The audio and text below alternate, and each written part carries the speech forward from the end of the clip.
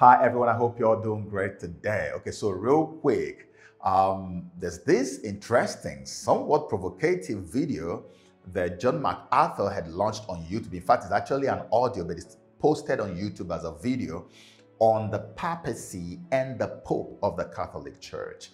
And when I stumbled on that video, I thought it was very interesting. And then I listened to every single thing. I couldn't stop once I started. And it had a very great impact on me, given that I have been researching stuff like this for such a long time. I've even shared my opinion a few times in the past. And so what I decided to do was I decided I would share this video. I was going to break it into part 1 and 2 and share it with everybody. And I would want every single person watching, please don't get overly emotional, don't get sentimental about this. You know what happens most of the time when we post stuff on Catholicism or Catholic Church, my Catholic brothers and sisters tend to often get overly agitated, and then they get very emotional, sentimental, and they start acting somehow like, okay, I don't want it, take it away, just leave me alone where I am. Now, I don't want you to do that, because if you do that, I'm going to be very disappointed that you're still following me on this channel. What we do on this channel is to strip the truth naked. You all know that what I stand for is the naked truth. We're not here for religion. We're not here for denomination. We're not here to own anything. We're here to speak the truth. And I want just to speak the truth to you that has already been verified. I don't want to make my own version of truth and give it to you. And I don't want you to also accept John MacArthur's own version of the truth. So if you know what your version of the truth is, can you just comment based on that, your version of the truth? Because I know that we all follow the Bible. We are Christians, and Christians are supposed to read the Bible like the Muslims follow their Quran. So if your Bible is actually your own standard, then while he is talking, while you are watching, bring the Bible close to you. Your device is beside you to actually verify any kind of historical reference that he might make that you think is not right. You can verify it, and you go to the comment section and you say, hey, he made a mistake here. He lied over here. And then look at what the Bible said, and then he was quoting something different. So this is what I want. I want this to be a topic for discussion, not something that you will come under and then begin to say, what nonsense is this? I don't want all those emotional reactions, please. I am a Catholic, okay, by birth. Even though I no longer go to the Catholic Church for services, except for when my mother calls us at the end of the year to come and do stuff with him, and then we go over there. But I was born there. I was a mass server. Everything around me is Catholic right now. My kid sister is still there. My mother is still there. In fact, has a big old shrine for Virgin Mary in her bedroom. And I don't think she's ever going to leave Catholicism until she dies. I tell you that in confidence right now. She's not going to leave. Trust me.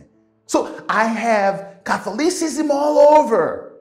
I am not an outsider. So we're not here because we want to bash Catholicism. No. I have too many wonderful Catholics who follow me, support me, and everything. But I am not going to keep the truth away from you because you support me. Even if you give me millions of dollars, I will tell you the truth still. That's what I stand for. So here, I'm not even coming to give you my thoughts on the video. I am going to do that at a later date when we have all digested everything in this video, in this part 1 and 2 video that I'm going to post now. I will come back and then give you my thoughts and then actually prove to you why I think the things that I think about the video. But for now, it is about you. I want to know what you think about the video. And remember, let me warn again, don't get sentimental about this. Don't get overly emotional or agitated about this. I want you to be objective. I want you to watch very diligently and make sure that every fact is verified so that when you're posting your comment underneath the videos, it will be based on facts and not on emotions. This is all I ask of you, and I know that you can do that for me. Can you? Okay, please, let's do that now so that when we are done, at a later date, like I said, I'm going to do a cover for this video, and then I'm going to give you my thoughts or my 2 cents on these 2-part videos from MacArthur. So here is the video. And for tonight, I want to talk about the Pope and the papacy because it's been in the news so much. This isn't really going to be a sermon. I'm just going to try to take you through a little bit of an understanding of it. I want to talk about the Pope himself and then talk about the papacy in general. And I want to tell you at the beginning what is at stake. because what I am going to say will surely offend those who are devout Catholics. It will surely offend those who believe that Catholics are brothers and sisters in Christ. Some will read it as unkind and unloving, but nothing is more loving than the truth. To let somebody perish in a false system isn't loving at all. To rescue people out of a damning and false religion is the only loving thing to do. And there's a lot at stake here. Not too many years ago, some evangelical Protestants got together, Chuck Colson and some others, Bill Bright and some others, and they met with some Roman Catholics, and they came up with a document called Evangelicals and Catholics Together. And in that document, they celebrated a common faith and a common mission. And they said we need to embrace each other and carry out this gospel mission together. This was shocking, to put it mildly, to many, to all of those people who affirm clearly a biblical gospel. There was immediately a counter to that, and all kinds of things brought to bear upon the signers of ECT. Perhaps the most notable, at least in my experience, was a special private session called in Florida, where I was locked up with a very formidable group of people for a period of 7 hours, including those on the other side, J.I. Packer, Charles Colson, being the notable ones, Bill Bright from Campus Crusade. It was myself and R.C. Sproul, Michael Horton, representing the biblical side and Reformed theology. And for 7 hours, we talked about this. What is the gospel? Are the Catholics saved or not saved? That's really important. It became a discussion of, are the Anglicans saved or not saved? Is everybody who's within quote-unquote Christendom automatically saved? Are they saved because they're baptized? Are they saved because they quote-unquote believe in Jesus? It was a very heated discussion at many points. What was at stake? I'll tell you what was at stake. What was at stake is whether or not we evangelize Roman Catholics. That's what's at stake. 1 billion of them in the world. Are they a mission field, or are they our co-laborers for Christ? That changes everything. Everything. On the other side, one of the leading evangelicals said, I think it's so wonderful that we can now see Catholics as Christians, because that means millions and millions of people are Christians. As if somehow by them deciding they were Christians, they became Christians. I was absolutely incredulous. I almost fell off my chair. It was like, what a monumental meeting this is. We just redeemed millions of people without leaving the room. But that is what is at stake in this. Are Roman Catholics the mission field, or do we embrace them as fellow believers in Jesus Christ? The mood of evangelicalism today is to embrace them. That's what all the spokesmen, self-appointed spokesmen for evangelicalism, keep saying in the media. Some of them evangelists, most of them evangelists by their own definition. That these people are our brothers and sisters in Christ. Indeed, the Pope is our brother in Christ. Indeed, the Pope is the greatest spiritual and moral leader in the last 100 years in the world. Is the Pope in heaven? Of course, the Pope is in heaven. He was good and he suffered, etc. Reclassifying the Pope, reclassifying Roman Catholics as believers isn't that simple. It has massive implications. It has implications that literally overturn centuries of missionary effort. It has massive implications that overturn centuries, if not millennia, of martyrdom. In the long war on the truth, the most formidable, relentless, and deceptive enemy has been Roman Catholicism. It is an apostate, corrupt, heretical, false Christianity. It is a front for the kingdom of Satan. The true church of the Lord Jesus Christ has always understood this. And even through the Dark Ages, from 400 to 1500, prior to the Reformation, genuine Christian believers set themselves apart from that system and were brutally punished and executed for their rejection of that system. It's not my purpose tonight to go into all that is Roman Catholicism, and we will do that in the fall. We will do that. We'll take a look at it from many angles. But those believers throughout those centuries, along with genuine and discerning believers today, understand this is a false system. It has a false priesthood. It has a false source of revelation, tradition in the magisterium. It has illegitimate power granted to it by this magisterium, this papal curia. It engages in idolatry by the worship of saints and the veneration of angels. It conducts an horrific exaltation of Mary above Christ and even God. It conducts a twisted sacrament of the Mass by which Jesus is sacrificed again and again. It offers false forgiveness through the confessional. It calls for the uselessness of infant baptism and other sacraments. Motivated by money, it has invented purgatory. And by the way, purgatory is what makes the whole system work. Take out purgatory and it's a hard sell to be a Catholic. People hang in there because of the deception of purgatory. Purgatory is the safety net. When you die, you don't go to hell. You go there and get things sorted out and finally get to heaven if you've been a good Catholic. Take away that safety net, that's a hard sell. Because in the Catholic system, you can never know you're saved. You can never know you're going to heaven. You just keep trying and trying. As the priest said on the television program the other night, we're all engaged in a long journey toward perfection. Well, if you're engaged in a long journey toward perfection, it's pretty discouraging. People in that system, guilt-ridden, fear-ridden, no knowledge of whether or not they're going to get into the kingdom, the threat of a mortal sin which throws you back out again. And the only thing that makes it work is purgatory. If there's no purgatory, if there's no safety net to catch me and give me some opportunity to get into heaven, it's a second chance, it's another chance after death. I can't buy into this. So they had to invent purgatory.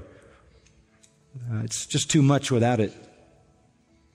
The harm of indulgences, selling forgiveness for money, the false gospel of works. You participate in your salvation by your good works, the abomination of idols and relics, prayers for the dead, the perversion of forced celibacy, and so it goes. But at the top of the pile of all of this is the amazing, amazing papacy. And the Pope is the one at the top of the Roman Catholic Church who has, in a word, usurped the headship of Christ over his church. The Reformers have always understood this. With unashamed boldness, they understood this and they declared this and they faced death for it. Martin Luther, 1483 to 1546.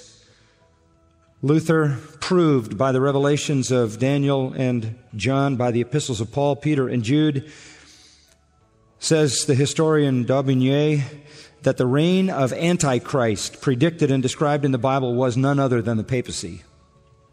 And all the people said, Amen. A holy terror seized their souls. It was Antichrist whom they beheld seated on the pontifical throne. This new idea, which derived greater strength from the prophetic descriptions launched forth by Luther into the midst of his contemporaries, inflicted the most terrible blow on Rome. Based on his study of Scripture, Martin Luther finally declared, quote, "We here are of the conviction that the papacy is the seat of the true and real Antichrist. I owe the Pope no other obedience than that I owe to Antichrist." Luther said, "I am persuaded that if at this time St. Peter in person should preach all the articles of Holy Scripture and only deny the Pope's authority, power, and primacy, and say that the Pope is not the head of all Christendom, they would cause him to be hanged. Yet, if Christ himself were again on earth and should preach without all doubt, the Pope would crucify him again." John Calvin, 1509 to 1564. Some persons think us too severe and censorious when we call the Roman pontiff Antichrist, but those who are of this opinion do not consider that they bring the same charge of presumption against Paul himself, after whom we speak and whose language we adopt. I shall briefly show that Paul's words in 2 Thessalonians 2 are not capable of any other interpretation than that which applies them to the papacy. They saw in the Antichrist the papacy, the Pope. Why? Because they had some special insight that, in fact, the final Antichrist was actually to be a pope? No, because the Pope personified everything that the Scripture described the Antichrist to be. John Knox, 1505, 1572, the great Scottish Presbyterian, sought to counteract the tyranny which the Pope himself had for so many ages exercised over the Church. He himself said the papacy is the very Antichrist, Pope being the son of perdition of whom Paul speaks. Thomas Cranmer, one of the great martyrs in England, died in 1556, said, "Whereof it follows Rome to be the seat of Antichrist and the Pope to be the very Antichrist himself, I could prove the same by many scriptures." The Westminster Confession was written in 1647. The Westminster Confession, the confession of the Reformer, says there is no other head of the Church but the Lord Jesus Christ. Nor can the Pope of Rome in any sense be head thereof, but is that Antichrist, that man of sin and son of perdition, that exalteth himself in the church against Christ and all that is called God.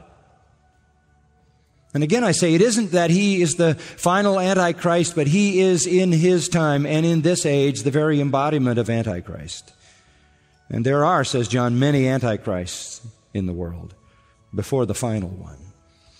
Cotton Mather, again, an American Puritan, died in 1728. The oracles of God foretold the rising of an Antichrist in the Christian church, and in the Pope of Rome all the characteristics of that Antichrist are so marvelously answered that if any who read the Scriptures do not see it, there is a marvelous blindness on them. And Spurgeon, it is the bounden duty of every Christian to pray against this Antichrist, and as to what Antichrist is no sane man ought to raise a question. If it be not the popery in the Church of Rome, there's nothing in the world that can be called by that name. Again, I say, John said there are many antichrists. Here is the supreme embodiment of it to these great leaders, these great reformed leaders through the ages. Spurgeon went on to say, popery is contrary to Christ's gospel and is the Antichrist, and we ought to pray against it. It should be the daily prayer of every believer that Antichrist might be hurled like a millstone into the flood, and for Christ, because it wounds Christ, because it robs Christ of His glory, because it puts sacramental efficacy in the place of His atonement, and lifts a piece of bread into the place of the Savior, and a few drops of water into the place of the Holy Spirit, and puts a mere fallible man like ourselves up as the vicar of Christ on earth. If we pray against it because it is against Him, we shall love the persons though we hate their errors. We shall love their souls though we loathe and detest their dogmas. And so the breath of our prayers will be sweetened because we turn our faces toward Christ when we pray. It was 1553 to 1558, a terrible 5 years in England. The reign of Bloody Mary all began 7 years after Luther's death. And Mary came into England and restored the Pope's authority in England. Immediately, all Bibles were removed from the churches. All Bible printing ceased and was forbidden, became a capital crime. 800 English ministers fled to Geneva. 300 Protestants were burned at the stake. The first martyr to Mary was John Rogers, a London minister who translated the wonderful Tyndale Matthews Bible. I've held one of those first editions in my own hand. Ridley and Latimer, the two famous martyrs, burned at the stake at Oxford. And William Tyndale, blessed William Tyndale, chased for years and finally martyred for the crime of translating the Bible into English. All this under the leadership of and for the satisfaction of the Roman system and the Pope. Luther, in the Small-Called Articles, wrote this, quote, all things which the Pope, from a power so false, mischievous, blasphemous, and arrogant, has done and undertaken, have been and still are purely diabolical affairs and transactions for the ruin of the entire holy Christian church and for the destruction of the first and chief article concerning the redemption made through Jesus Christ. Luther didn't mince words. He said, further, the Pope is the very Antichrist who has exalted himself above and opposed himself against Christ because he will not permit Christians to be saved. Further, Luther said, it is nothing else than the devil himself, because above and against God he urges and disseminates his papal falsehoods concerning masses, purgatory, the monastic life, one's own works, fictitious divine worship, which is the very papacy, and condemns, murders, and tortures all Christians who do not exalt and honor these abominations of the Pope above all things. Therefore, just as little as we can worship the devil himself as Lord and God, we can endure his apostle, the Pope. For to lie and to kill and destroy body and soul eternally, that is wherein his papal government really consists. Back to Spurgeon. Of all the dreams that have ever deluded men, and probably of all blasphemies that ever were uttered, there has never been one which is more absurd and which is more fruitful in all manner of mischief than the idea that the Bishop of Rome can be the head of the Church of Jesus Christ. No, these popes die, and how could the church live if its head were dead? The true head ever lives, and the church ever lives in him. And Spurgeon said, this is very interesting, a man who deludes other people by degrees comes to delude himself. The deluder first makes dupes out of others and then becomes a dupe to himself. I should not wonder but what the Pope really believes, that he is infallible and that he ought to be saluted as His Holiness. It must have taken him a good time to arrive at that eminence of self-deception. But he's got to it, I dare say, by now, and everyone who kisses his toe confirms him in this insane idea. When everybody else believes a flattering falsehood concerning you, you come at last to believe it yourself, or at least to think it may be so. The Pharisees, being continually called the learned rabbi, father, the holy scribe, the devout and pious doctor, the sanctified teacher, believed the flattering compliments. They used very grand phrases in those days, and doctors of divinity were very common, almost as common as they are now. And the crowd of doctors and rabbis helped to keep each other in countenance by repeating one another's fine names till they believed they meant something. Dear friends, says Spurgeon, it's very difficult to receive honor and expect it, and yet to keep your eyesight, for men's eyes gradually grow dull through the smoke of the incense which is burned before them. And when their eyes become dim with self-conceit, their own great selves conceal the cross and make them unable to believe the truth. Spurgeon said, Christ did not redeem His church with His blood so the Pope could come in and steal away the glory. He never came from heaven to earth. He never poured out His very heart that He might purchase His people. That a poor sinner, a mere man, should be set upon high to be admired by all the nations and to call himself God's representative on earth, Christ has always been the head of His church. Spurgeon knew what the Reformers knew, what any true student of Scripture knows, that the Pope stood at the top of an illegitimate system, and particularly and specifically at the top of an illegitimate priesthood. And Spurgeon wrote this, when a fellow comes forward in all sorts of curious garments and says he's a priest, the poorest child of God may say, stand away and don't interfere with my office. I am a priest. I know not what you may be. You surely must be a priest of Baal. For the only mention of the word vestments in Scripture is in connection with the temple of Baal. The priesthood belongs to all the saints. They sometimes call you laity, but the Holy Ghost says of all the saints, you are God's kleros. You are God's clergy. Every child of God is a clergyman or a clergywoman. There are no priestly distinctions known in Scripture. Away with them, says Spurgeon, away with them forever. The prayer book says, then shall the priest say.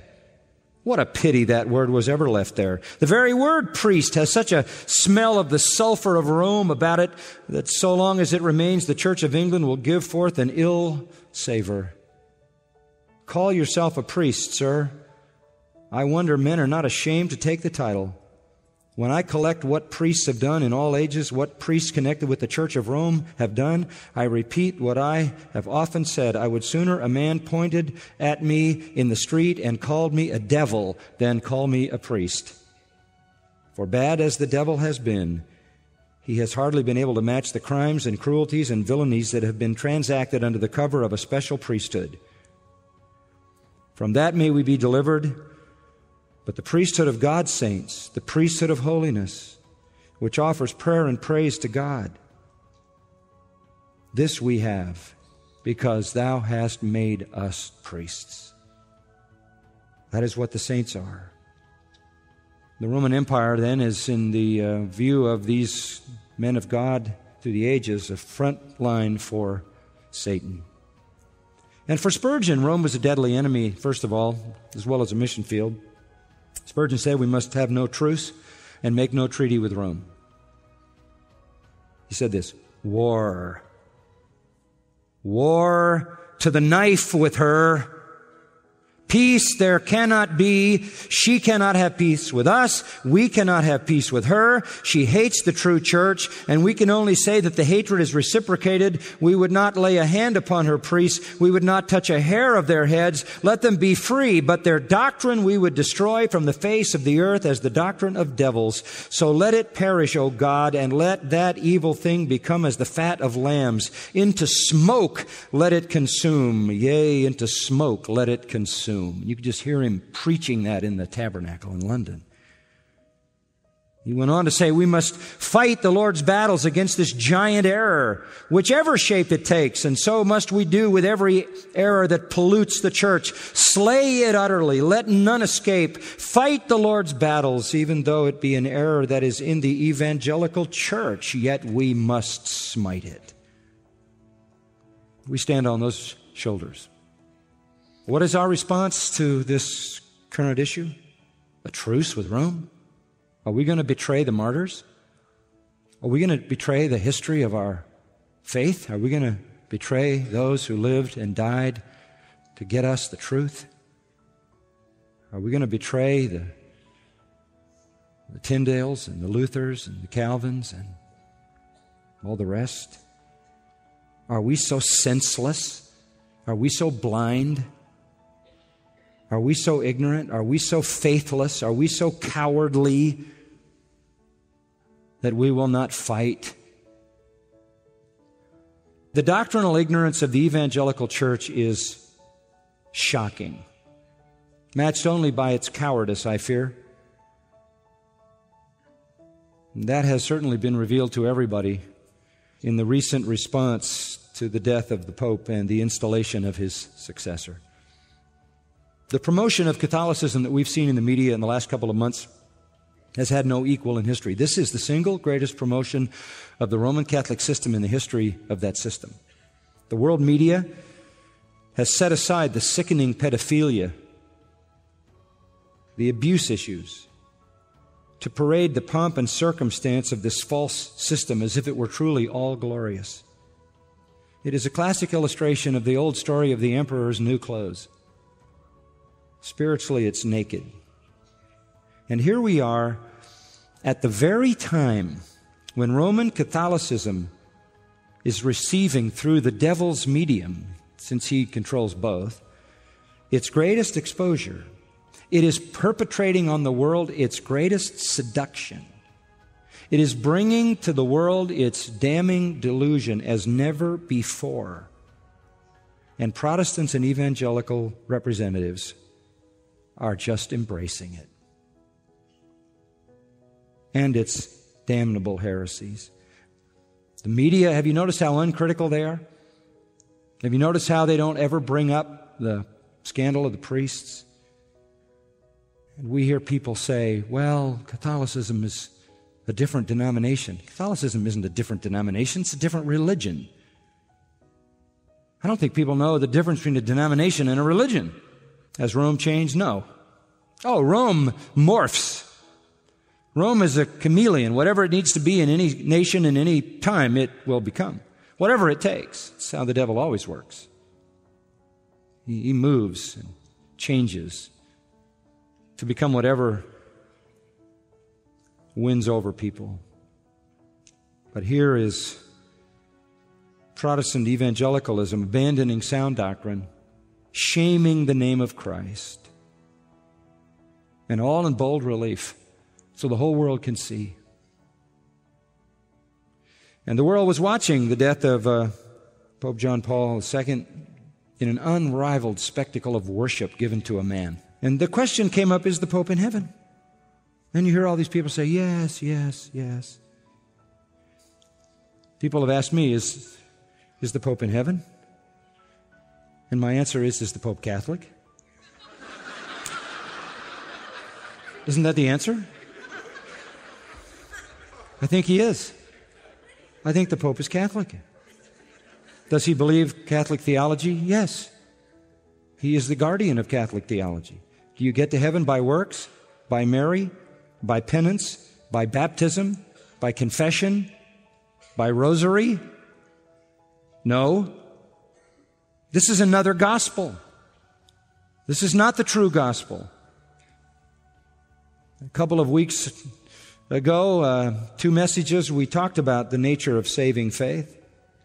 And we reminded you, salvation is by faith alone, not in Catholicism.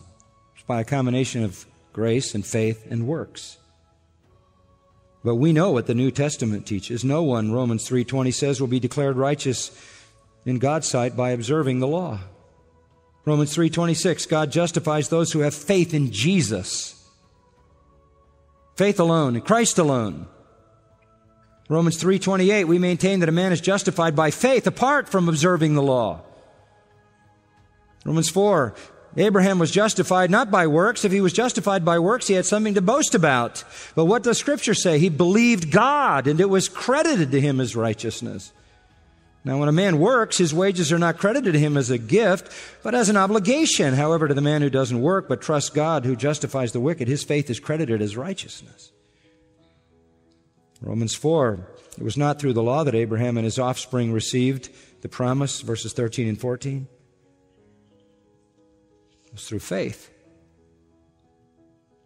Romans 9, verses 30 and 32, the Gentiles who didn't pursue righteousness have obtained it, a righteousness that is by faith. Romans 10:4, Christ is the end of the law so that there may be righteousness for everyone who believes.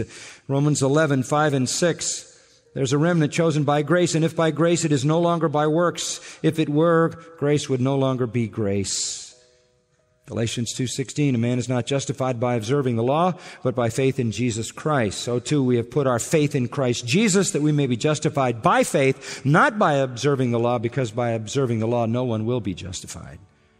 Galatians 3:10, and all who rely on observing the law are under a curse, because cursed is everyone who doesn't continue to do everything written in the book of the law.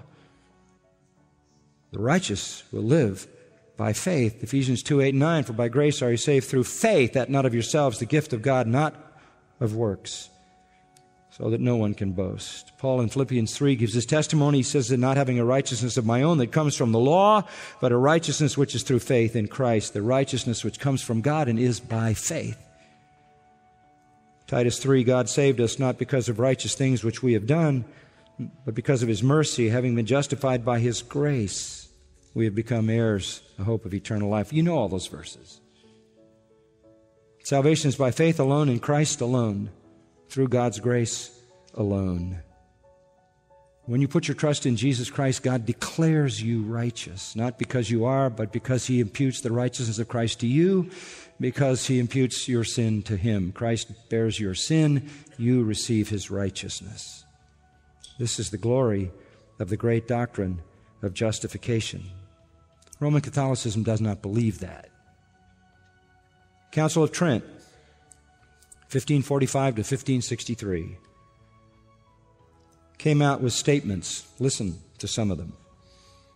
To those who work well unto the end and trust in God, eternal life is to be offered. That doesn't sound like anything I just read. To those who work well unto the end and trust in God, eternal life is to be offered. Listen to this. It is given as a reward promised by God Himself to be faithfully given to their good works and merits. By those very works which have been done in God, fully satisfy the divine law according to the state of this life, and to have truly merited eternal life. Eternal life in the Catholic system is something you earn by your works. You merit it and you receive it because of your merit. That is absolute and total contradiction. That is another gospel. There are hundreds of canons that came out of the Council of Trent. I'll just share a few. I did a few of these 2 weeks ago. But some of the canons, just listen to this. This is Catholic dogma. If anyone says that the sinner is justified by faith alone, meaning that nothing else is required to cooperate in order to obtain the grace of justification, and that it is not in any way necessary that he be prepared and disposed by the action of his own will, let him be anathema. And they pronounced damnation on anybody who said salvation was by faith alone. These were directed directly at the reformers. Another one, if anyone says that justifying faith is nothing else than confidence in divine mercy, which remits sins for Christ's sake, or that it is this confidence alone that justifies us, let him be anathema. And they keep saying it again and again. Another one, if anyone says that the righteousness received is not preserved and also not increased before God through good works, but that those works are merely the fruits and signs of justification obtained and not the cause of its increase, let him be anathema. In other words, the reformers understood the Bible as well, as all true believers had, that works are the result of justification, not the cause. But if you say that, you're cursed by Roman Catholicism. Council of Trent. Here's a final one. If anyone says that the good works of the one justified are in such manner the gifts of God that they are not also the good merits of him justified, or that the one justified by the good works that he performs by the grace of God and the merit of Jesus Christ, whose living member he is, does not truly merit an increase of grace, eternal life, and in case he dies in grace, the attainment of eternal life itself and also increase in glory, let him be anathema. The idea is, you keep doing more works, more works, more works. You increase grace. God increases grace. You increase works. And together you achieve a higher and higher rate of sanctification, which they call justification, until finally you have attained eternal life. That's what it says, the attainment of eternal life. If you don't believe that you attain your eternal life by your works, you're cursed. Did Pope John Paul II believe that? Of course he believed that. Why? Because the church is infallible. Catholic theology can't be amended because it's infallible. And he is the faithful guardian of that system. We should grieve for that man because he gained the whole world and lost his soul. The most loved and admired man by Catholics in the world, blinded by the prince of this world, never saw the light of the true gospel. I grieve for the many who are deceived by this Pope and his religion. It breaks my heart to see so many people in that system who can't discern truth from error, genuine Christianity from its counterfeit. And my heart really breaks to hear from Protestant evangelicals that this man was a true Christian, leading others to true Christianity. The religious corruption of Rome has been on constant display for the whole world to see. Admittedly, the splendor and pageantry are extraordinary. People standing in long lines for hours to virtually worship a dead man with a rosary in his hand and a twisted crucifix by his side. And one man said on the television, one Catholic bishop, we prayed for him and now we're going to pray to him. Meaningless repetition of prayers which are an abomination to God. 26 years in that position, never knew the truth. And the princes underneath him in all their purple and scarlet robes are disguised as angels of light along with him. The magnificence and grandeur of this corrupt religion that has become so rich at the expense of people, at the impoverishing of people, has bewitched a gullible world. They preach another gospel. How can we not see that? and for any man to be called Holy Father and accept it. Jesus called God Holy Father in John 17 in his high priestly prayer. Jesus said, call no man Father, as if any man is the source of spiritual life. Call no man Father, yet the whole priesthood, they're all called Father. Occasionally I'm even called Father, which is no small offense to me. He is called Holy Father. He's usurped a title intended for God. He's called the head of the church. He's usurped a title intended for Christ. He's called the vicar of Christ. Vicar, connected to the word vicarious, the one who stands in the place of Christ. And he has stolen that from the Holy Spirit. He has set himself in the place of God. He has set himself in the place of Christ. And he has set himself in the place of the Holy Spirit. And that is overstepping your bounds.